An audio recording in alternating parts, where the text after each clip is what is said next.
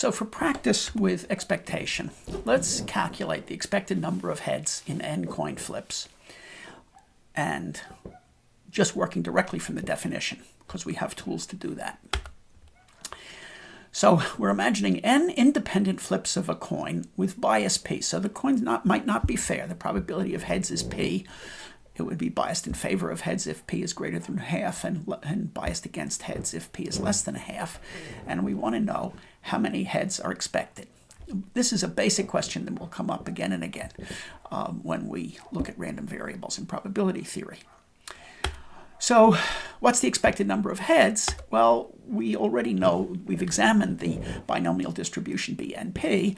BNP is telling us how many heads there are in independent flips. So we're asking about the expectation of the binomial variable BNP.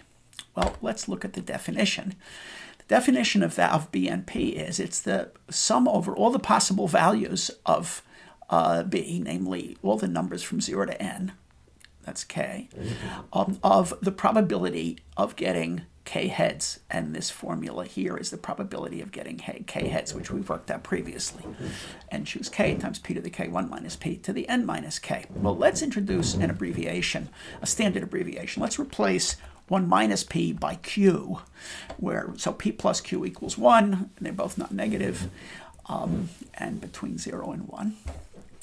And when I express the expectation this way, it starts to look like something a little bit familiar. And our strategy is going to be to use the binomial theorem, and then the trick of differentiating it is going to wind up giving us a closed formula for this expression, for the expectation of the binomial random variable. So let's remember the binomial theorem says that the nth power of x plus y is the sum from k equals 0 to n of n choose k, x to the k, y to the n minus k. And if I differentiate this, what happens is that on the left-hand side, if I differentiate with respect to x, I get x plus y to the n minus 1 times n. And if I differentiate the right-hand side, let's differentiate it term by term. And differentiating with respect to x is going to turn this n choose k, x to the k, y to the n minus k into an x to the k minus 1 times k term. But I'd like to keep the n and the k here and the k there matching, so that after differentiating that becomes an x to the k minus 1. Let's multiply it by x to make it x to the k, and of course I have to undo that multiplication by dividing the whole thing by 1 over x. So by differentiating the binomial formula, we get the following formula for this sum that is starting to look just like the expectation of BNP. 1 over x times the sum from k equals 0 to 1 of k times n choose k, x to the k, y to the n minus k. Well, let's compare the two terms. So here's this term, there's this one.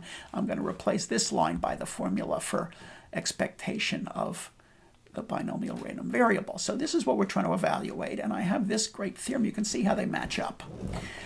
So what I'm going to do is replace p and q, replace x and y in this general formula that I got by differentiating the binomial theorem with p and q. And what happens? So I just plug in the p and q. Now the left-hand side, p plus q is 1. So the left-hand side is going to become n.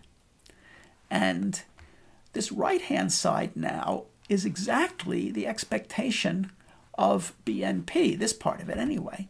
So what I'm going to wind up with is that n is equal to the 1 over p times the expectation of BNP. In other words, the expectation of BNP is n times p. And that is the basic formula that we were deriving by first principles without using any general properties of expectation, just the definition of expectation and the stuff that we had already worked out in terms of the binomial theorem.